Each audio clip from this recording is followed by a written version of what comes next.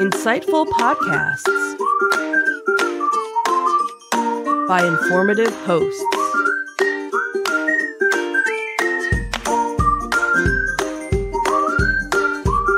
Insights into Things, a podcast network.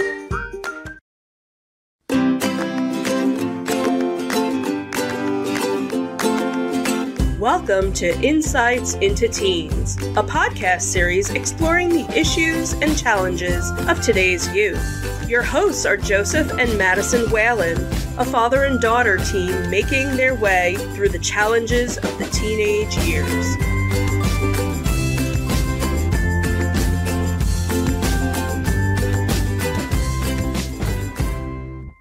Welcome to Insights into Teens. This is episode 53, Problem-Solving Skills. I'm your host, Joseph Whalen, and my intelligent and insightful co-host, Madison Whalen. Hello, everyone. How are you doing today, Maddie? Better than yesterday. That's good. Well, I guess kind of a good thing. We had a bit of a misfire on the podcast last night. We did do the podcast. Unfortunately, we had some technical issues that did not record it nor broadcast it. So we're doing it again today. Just make sure that we're actually broadcasting. We appear to be broadcasting now. Alrighty. I'm showing that we have a stream going, and we'll even do this. Just an extra check. Just to make sure we're going here. And see, look at that. We're live. We're actually watching ourselves live, which is kind of odd, but... And, yeah. Okay. All right, so we're good. So we're doing problem-solving skills. We'll start off the same way we did yesterday, and you tell me what you think problem-solving skills are. Alrighty. Go. I think, well... I'm just going to start off with a clear definition of problem solving. Problem solving is a way of one handling conflicts and problems in their everyday lives in a way that appeals to that certain person.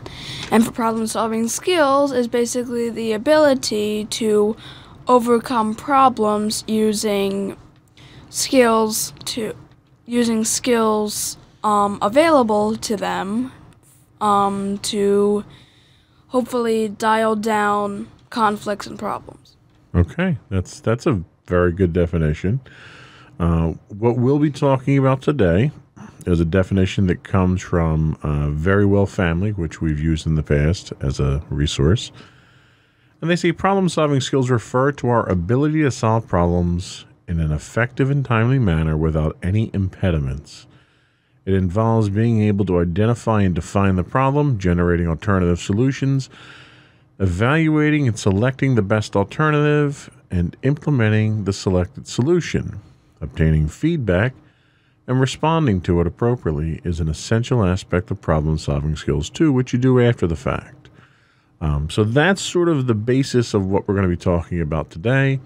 We're going to run through why teens need problem solving. Really, everyone needs problem solving skills, but we'll look at some specific examples. Then we'll talk about the actual basic steps of problem solving, and we'll relate it to some scenarios in which you've had to exercise problem solving skills in your own life. Ready to get started? Why not? All right.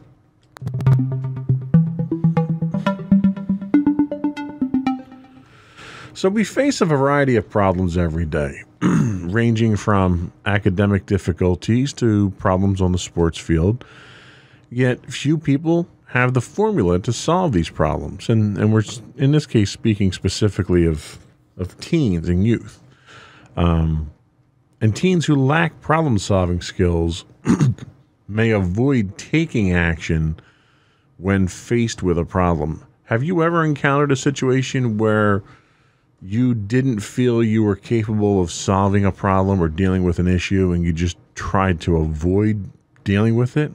Well, I guess the best solution I could give, even though it's not the best example, would be whenever one of my friends has a problem at home. Okay. I don't know how to handle those problems because I don't have that stuff going on. Like my parents love each other very much. I'm in a very good household, and you guys treat me wonderfully.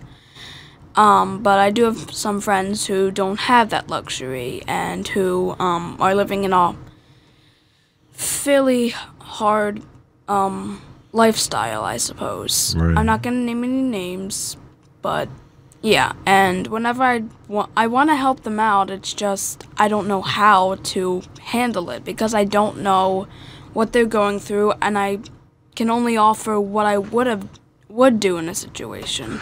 So what happens there? Like, is that something where you sort of try to change the subject to avoid dealing with the problem, or do you try and deal with it as best you can? Well, the first step for me would be trying to deal with the problem, like offering what I would have done in that situation. And then if that doesn't work, I move on to try to change the subject to get their mind off of it.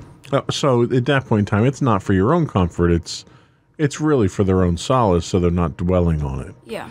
Because what happens is, rather than put their energies into solving problems, many teens invest the time to avoid the issue altogether so that they don't have to deal with it. And a lot of times this causes teens to fall behind in school and may cause them to struggle to maintain friendships. Mm-hmm. Do you see a situation where a lack of problem-solving skills has affected you academically or socially? I guess socially I could probably give a few examples, like when I decided not to join any clubs. Well, right. I guess if I had to come up with a problem for that, it would be that if I did join clubs, I would get more social, but I didn't, which caused me to have social problems, which made me more isolated to everyone. So now your lack of an interest in joining these clubs, was it an avoidance tactic so that you didn't have to interact with people, or was there some other factor involved where you really weren't avoiding the problem, it was just a contributing factor?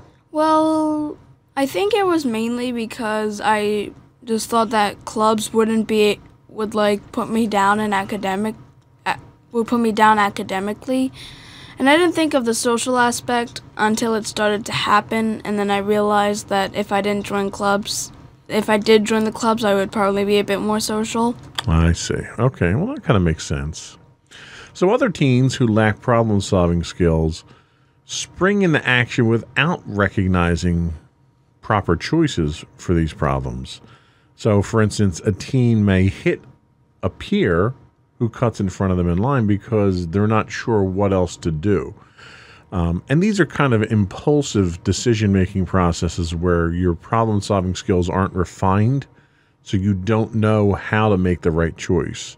Have you encountered a situation where your lack of problem-solving skills at any point in time has caused you to make rash decisions or quick decisions, not necessarily hitting someone, but doing something and then after the fact realizing that it probably wasn't the best thing to do?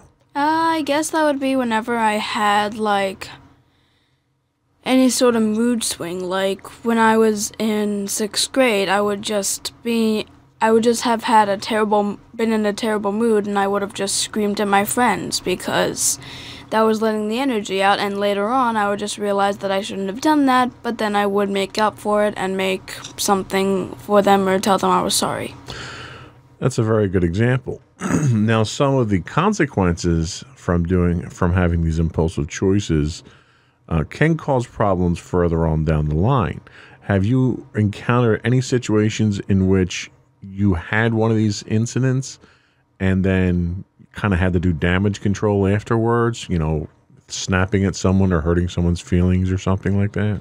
I mean, that happened when I was with my friends at aftercare a few times when, like, I would just constantly just snap because, like, I was just going through a really bad day, and then luckily I had recess and I would talk to my one friend Mariah, and then I'd figure out how to fix it later. So okay. And it always normally worked out. So, yeah, so you've encountered situations like that where, because you weren't able to cope with the issue at the time, you may have done something hastily that you wouldn't normally have done, and it may have caused some friction, and you kind of had to go patch that up afterwards. Mm-hmm. So these are some of the reasons why problem-solving skills are important. Not only can they affect you academically in school, they can affect you socially, and they can have further-reaching emotional consequences if you can't deal with your problems. Mm-hmm. So we're going to come back. We're going to talk about some of the basic steps of problem solving.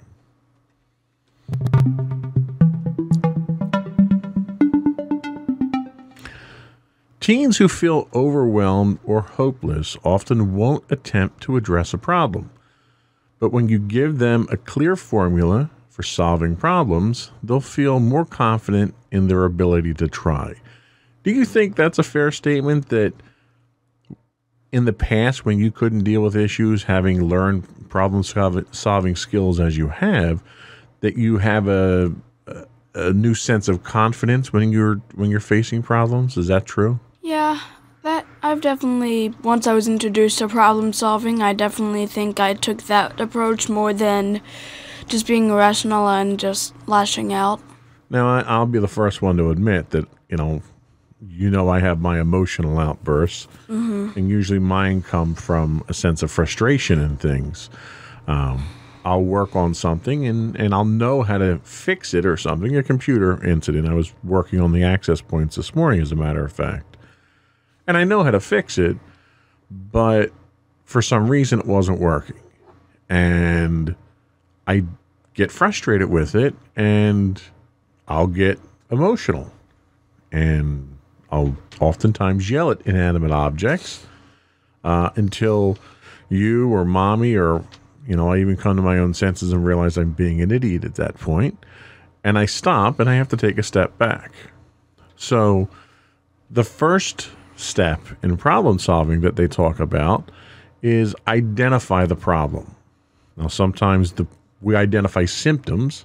It's kind of like when you go to the doctor and you tell the doctor, oh, my arm hurts. Well, that is a symptom of a problem.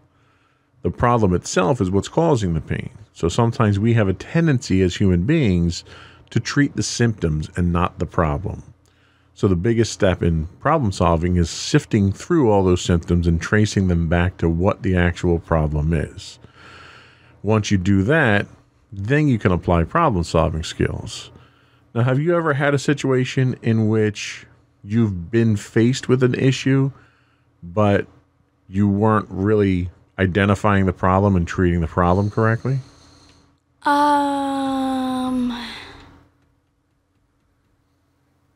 I guess we can go to a summer reading example, even though I kind of, yeah. I think your summer reading was a good example of how you actually did identify the problem. Yeah.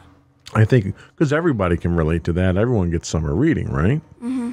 And what happens with summer reading? You get a book to read, you get 3 months or whatever it is for the summer to read it, and then there's some type of test where you have to regurgitate your knowledge when you start school. Yeah, and some students just decide that the problem is that they have to read the book, so they read the book in like the first week, and then by the time the test comes, they probably forgot about it. Right. They just want to get it over with and read the book, and by the time school starts, it's been 3 months since you read it. Yeah, just getting the book done is basically just one of the symptoms of the problem. Right. The real problem is how you're going to remember it in the span of the weeks, which is exactly what I think about. Right. So when I do my summer reading, I break up the book I take the book's number of pages, and I take the number of days summer break lasts. I divide them, and then I figure out how many pages I read per day. And this way you space out the reading of the book through the whole summer. Yeah, and although I still have to read although the book takes longer to finish, I'm able to remember it more, and it doesn't take as long to read the book each day. Right. So in this case, the problem, it's not really a problem, it's the task at hand, is being able to pass whatever quiz or whatever knowledge test there is when school starts. That's the task. Reading the book is just a method of getting to that point. When I was in school, what we used to use were called Cliff Notes or Cliff's Notes. And these were summaries of the books themselves. So the kids who didn't want to read or were, in my case, too lazy to read, we'd wait until the end of the year. We'd get the Cliff Notes, and then we would use the Cliff Notes to answer the knowledge stuff at the beginning of the next school year. Well, that only lasted for a little while before the teachers caught on to that, and they started asking that they would read the Cliff Notes themselves and would have questions on the test that weren't covered in the Cliff Notes. So now you have to read the book. So in the case of me, if I read the book earlier in the year, or, when I first got it in the beginning of summer, I'd read it, I'd get it over with, and then I'd completely forget about the book. I did it the one year. I read, I think it was The Crucible we had to read. And I took it with me on vacation. I read the whole book for a week on vacation, finished it like at the end of June or beginning of July. And when school started, I didn't know anything about the book because I didn't retain any of the information from the book. So your approach there is a great example of problem solving, but it's also a great example of identifying the real problem. Yeah, and there's also other kids that wait for until the final week of summer break and try to finish the book at that point. Right. Now, that can work, but it's probably not the smartest decision because you don't know how long it will take you to read the book because all books have different lengths and everyone has different perspectives of how long they will read the book for. Sure, and something might come up where you're going to maybe take a weekend trip away that you weren't planning on, and you're not going to have that time that you thought you'd have. Yeah. So time management is a great skill to learn when it comes to problem-solving skills, too. Yeah, like at one point when I wasn't able to take my one book to where I think it was like during the summer when we were going to a convention, and I didn't think I'd have enough time to read the pages at home, so what I did was I actually took pictures of them with my phone, and then I read the book basically digitally. Oh, that's funny. I didn't realize you did that. Yeah, Oh, I don't remember why I had to do that. It's just I couldn't bring the book to some place. I don't remember where, but... That's a great idea. Yeah. So the next step to problem solving, once you identify the problem, is to develop a few possible solutions. And, I've said in the past that one reason I don't like math is because there's really one answer to every problem. Yeah. And I kind of like coming at problems from different angles and finding different solutions. So the suggestion here is, all right, well, maybe there is one really good solution to the problem, but there might be 4 other okay solutions to solve that problem. And it might require less time, less resources, less money, less whatever.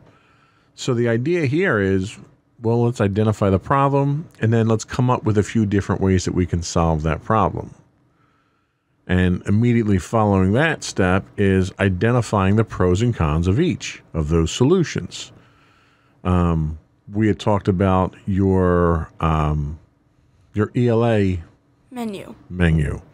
So why don't you tell us about some of the approaches to that, because there's different ways to solve that problem. So my ELA menu is a marking period menu where there are different tasks that you can do that relate to what we're learning at the time in school, and depending on how easy or hard the task is, you get a certain number of points for it.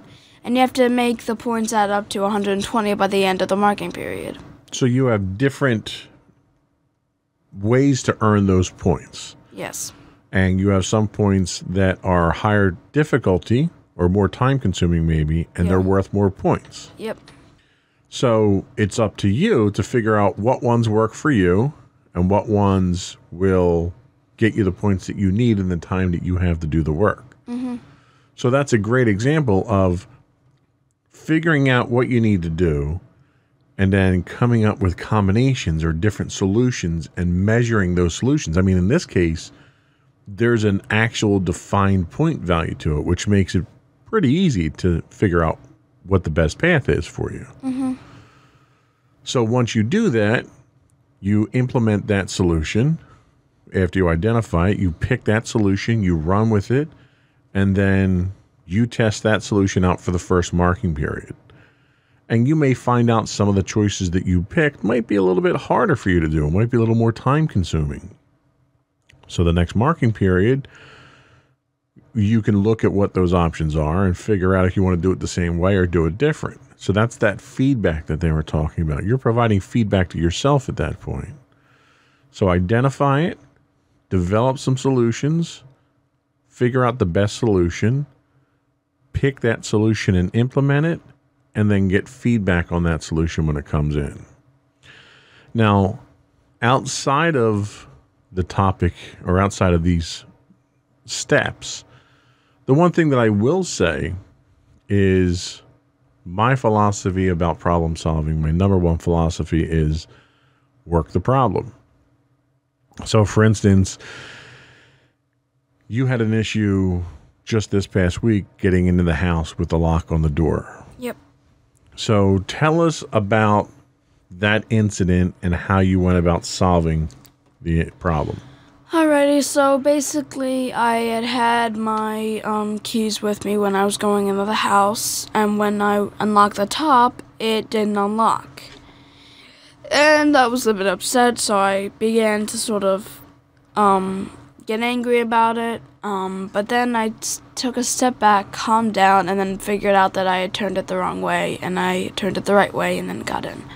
Right, so in that case, the problem wasn't that the lock was broken. It was you simply had turned it the wrong way. Now, when you did this, were you distracted? Were you on the phone with someone? I was only talking to Mommy when I normally do it, and I think that might have been it, or because I honestly don't regularly unlock the top lock, and I tried going the way that I normally go with the bottom lock. Right. And it didn't work.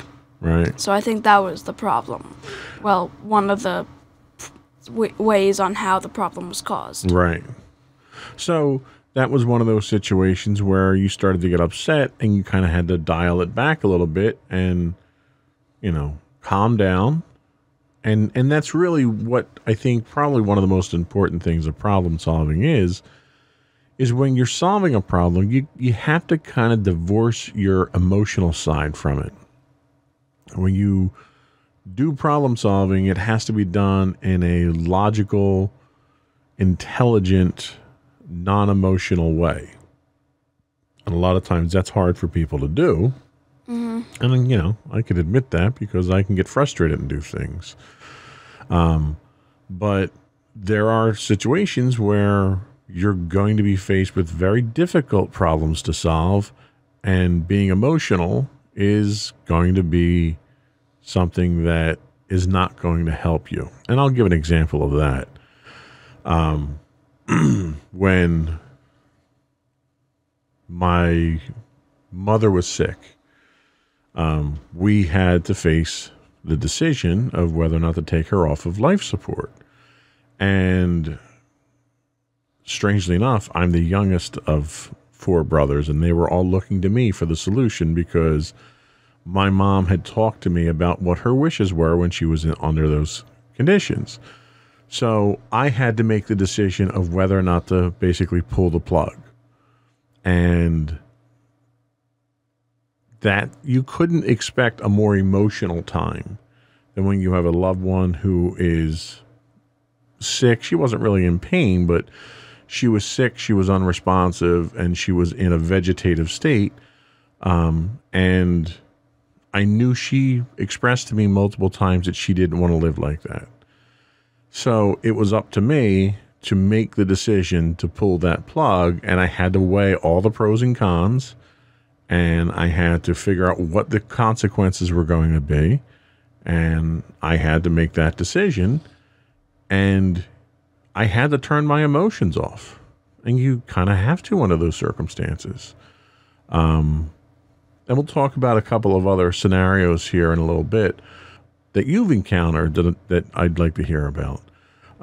But from a strictly problem-solving standpoint, it was one of those highly emotionally charged situations where I had to turn those emotions off, or else I wouldn't be able to make the right decision. Because emotionally, You don't want to lose your mother. You don't want to make that decision from an emotional standpoint to give up on someone. But once you turn those emotions off, logic dictated that I had to do that because we knew she wasn't coming back from it, and we also knew that she didn't want to live like that. So that's one of those situations where emotion really would have gotten in the way of making the right decision. So those are the basic steps of problem solving, but most importantly is work the problem and try to turn back that emotional side of things when you're trying to apply logic to a problem. Mm-hmm. We'll come back and we're going to talk about some problem solving scenarios.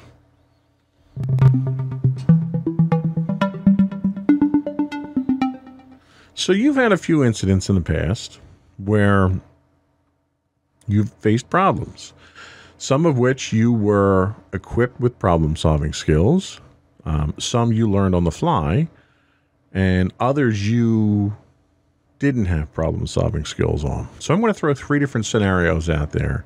Alrighty. And I'd like you to tell us how you did or did not apply problem-solving skills. So the first one is the organized scenario. It's a lot of school projects like this. I deal with work projects like this that are organized scenarios. So the one that I wanted to talk about was the careers project that you had to do, where you had to do the 10 careers and your math class and how they applied math and so forth.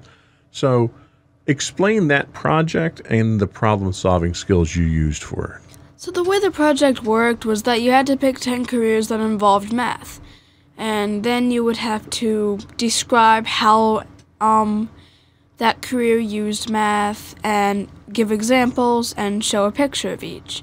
You also had to have a list of it explaining 2 ways on how they used it and the specific 2 ways.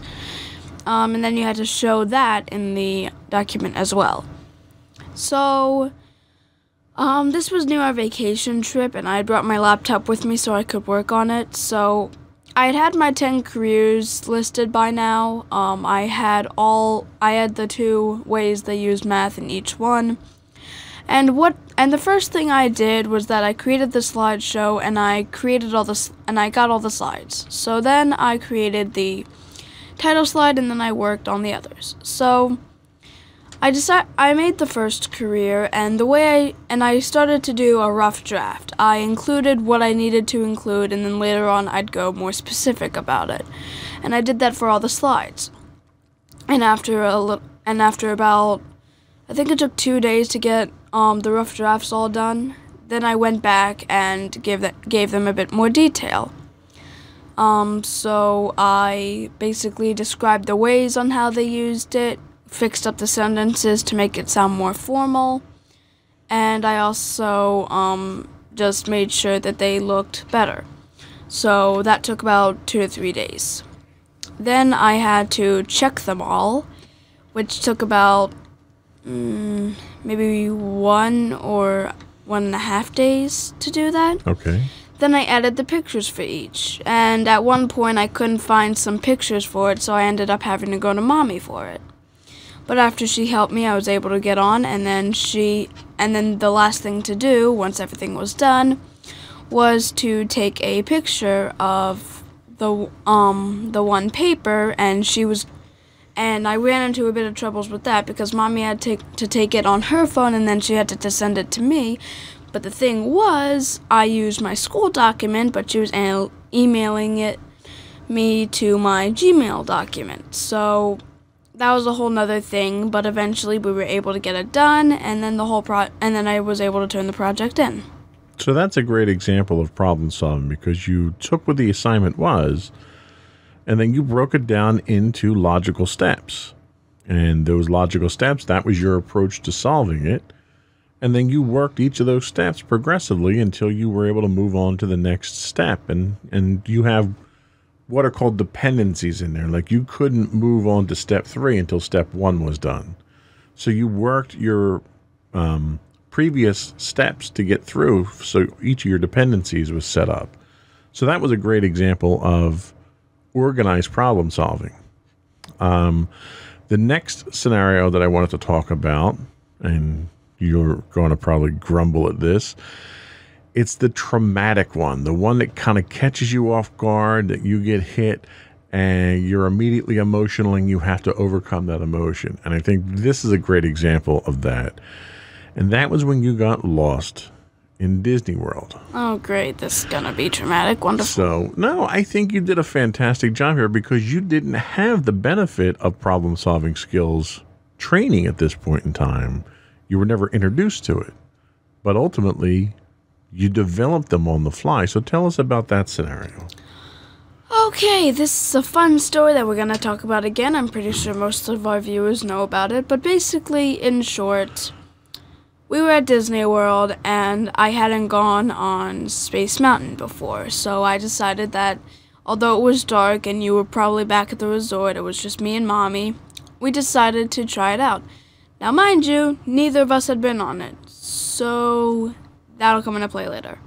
So I got on the, so she walked me up and she would meet me by the exit. Cool. So I was on the ride and it wasn't terrifying, it was actually a pretty fun ride.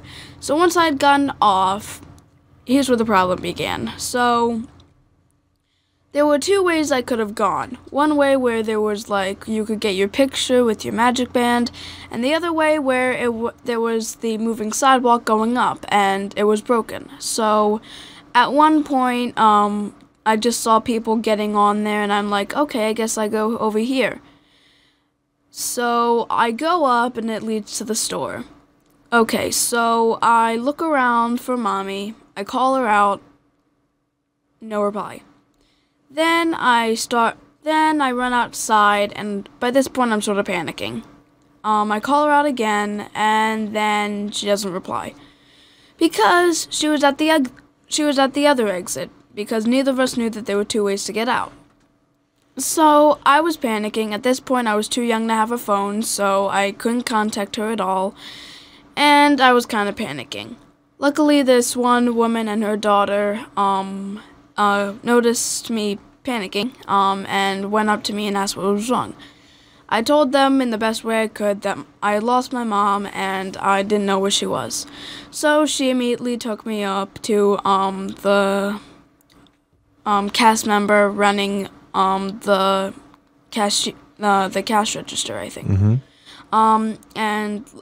And the best part about it was that I actually knew my mom's phone number. If I didn't know her number, it would have taken a lot longer to find her. Right. So I told them, I told the lady my mom's number, and she called it. No reply. So at this point, I'm panicking. I'm still panicking. It's not getting better. So she leaves a voice message, and the lady and her daughter are trying to get my mind off the situation. Luckily, after a few minutes, Mommy shows up. She was able to get the voicemail and realized that there were two exits. Right. Well, the thing is, she was also worried because she had told me that, like, she had saw people get off the ride. And she was thinking, shouldn't my daughter be off by now? And then she realized she had got a missed call. And then she listened to the voice message, and it was basically like the lady saying, hey, Michelle Whalen, we have your daughter up front. And then eventually she found me. So that was a situation that you weren't equipped for. Nope.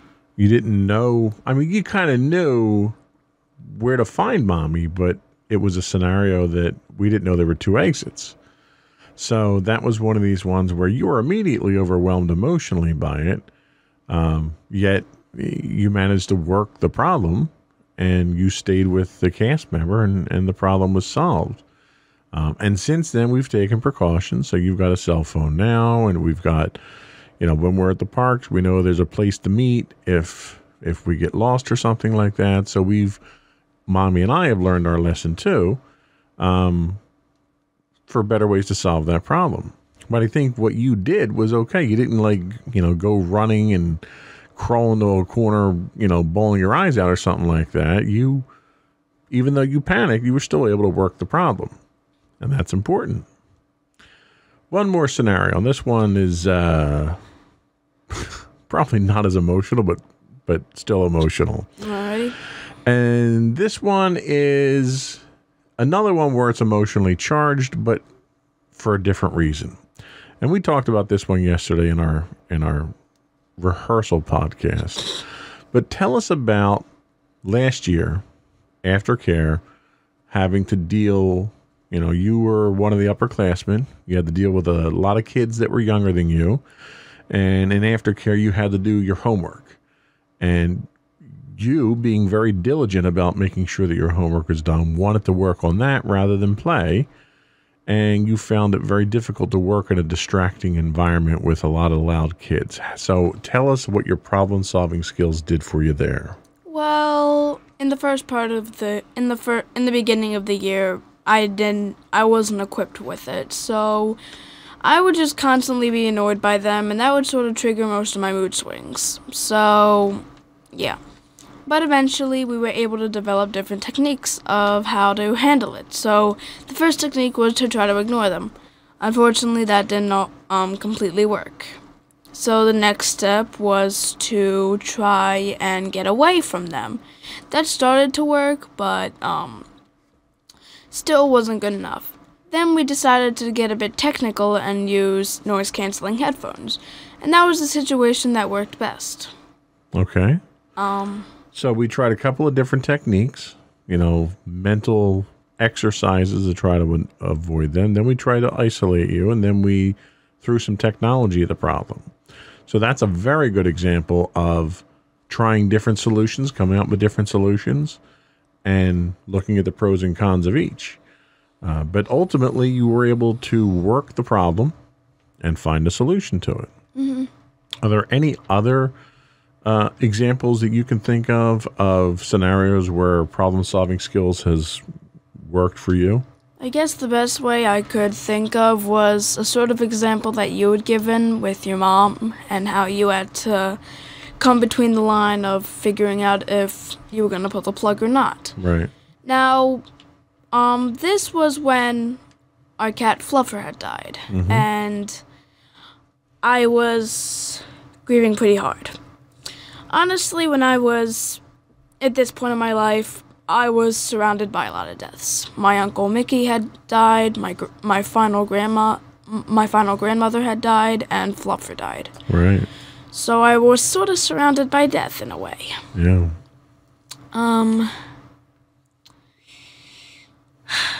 Pretty hard time.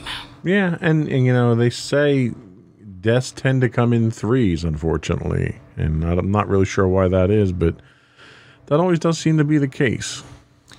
Yeah, so the main trigger point was Fluffer. I think she was the final death before everything stopped. So I had known Fluffer for pretty much my entire life at that point. And she was one of the cats who, she's basically Dorian for me. I was really close to her, and I was pretty young when she died. Yeah. And she was an old cat, just like Dorian. She was up there in age, and I don't know, maybe it's a sense of motherly wisdom that you get from the older cats or something like that. I don't know. You seem to migrate towards the older cats. I don't know. Well, it was a pretty bad time for me. The day she died, the day we had to have her die, we had to have her put down because she was suffering. Yeah. Mommy was going to make me some breakfast, and when we went into the kitchen, we saw her lying on the ground, and she was completely in pain. Mm-hmm. I could tell Mommy was shocked, but I had no idea what was going on until later on that day. So I had gone back. So Mommy had to stay home that day to take care of Fluffer and get ready for when the vet was going to come. And technically, you guys had to make the hard decision on whether to put her down or not. And ultimately, you decided not to let her suffer. Right. And it's tough. I mean, that was the same type of situation I ran into with my mom, where my mom wasn't suffering, but when she had gotten sick as a result of complications from diabetes, she had the flu, and she had low blood sugar and breathing issues, so she was hypoxic, so she lacked oxygen to the brain overnight. And as a result, she had suffered brain damage, and clinically, she was brain dead. Even though her body was still working, the doctors said that she wasn't going to, wake up. She wasn't, and even if she did, she wouldn't be who she was. But at the time, they were keeping her alive on the machines. And, my mother, she would have the discussions with us, with me specifically, for years before that about, what to do when, her time came, how she wanted to have the funeral, and she didn't want to be hooked up to a ventilator. And my mom was the, mature one in her family who was the one that dealt with all the other deaths, all her brothers, her mother, her father, she was the one that was there to make sure all the arrangements were made. And as sad as it is, she was very good at it and very organized about it. That was, her problem-solving skills because she had so much experience. And she kind of wanted me to be that person for her. And, when your mom's alive and healthy and she wants to have these discussions, it's not a comfortable discussion to have. So a lot of times I didn't want to have that conversation with her. But she kind of forced it on me. And in the end, I was kind of grateful that she did, because it allowed me to be prepared at that point in time. Had her and I not had those discussions, I'm pretty sure my emotions would have won out in that case, and I wouldn't have been able to make the decision. But she had clearly expressed to me that that wasn't how she wanted to live. And, my brothers didn't have a clue. They never had that discussion with her. So it was up to me at that point in time to make that decision, to do the right thing in her eyes. And all those uncomfortable conversations that we had beforehand kind of prepped me for that. So that was kind of where that problem solving came from. But with Fluffer, Mommy had gone through, she's had cats pretty much her whole life. And the sad thing about pets, and we talked about this in our pet podcast, the sad thing with pets is most of our pets, we tend to outlive them. So we repeatedly go through the process of mourning our pets, because human life expectancy is much longer than most domestic animals, which is why I didn't have a pet for the longest time, because I grew up with a dog that I had when I was a kid, and I went through a very rough time when that dog went down. But when it was Fluffer's time, Mommy did the right thing. She had to, as emotional as it was, Mommy had to kind of put those emotions in check, because at that point in time, if you don't do that, and if you don't make the right decision, like we talked about consequences before, your decisions and how you solve a problem has consequences. And if you let your emotions get the better part of you in a situation where you have a pet or a loved one who's suffering, and you don't want to let them go for selfish reasons, for your own self, then that makes them suffer. So the right decision is the decision that's best for that person, not best for you sometimes. Mm-hmm. So, and that's kind of the outcome we have to deal with in problem solving. Sometimes it's a tough decision, but we have to do the right thing. Mm-hmm. So let's come back. We'll have some closing remarks and shout outs if you have any shout outs.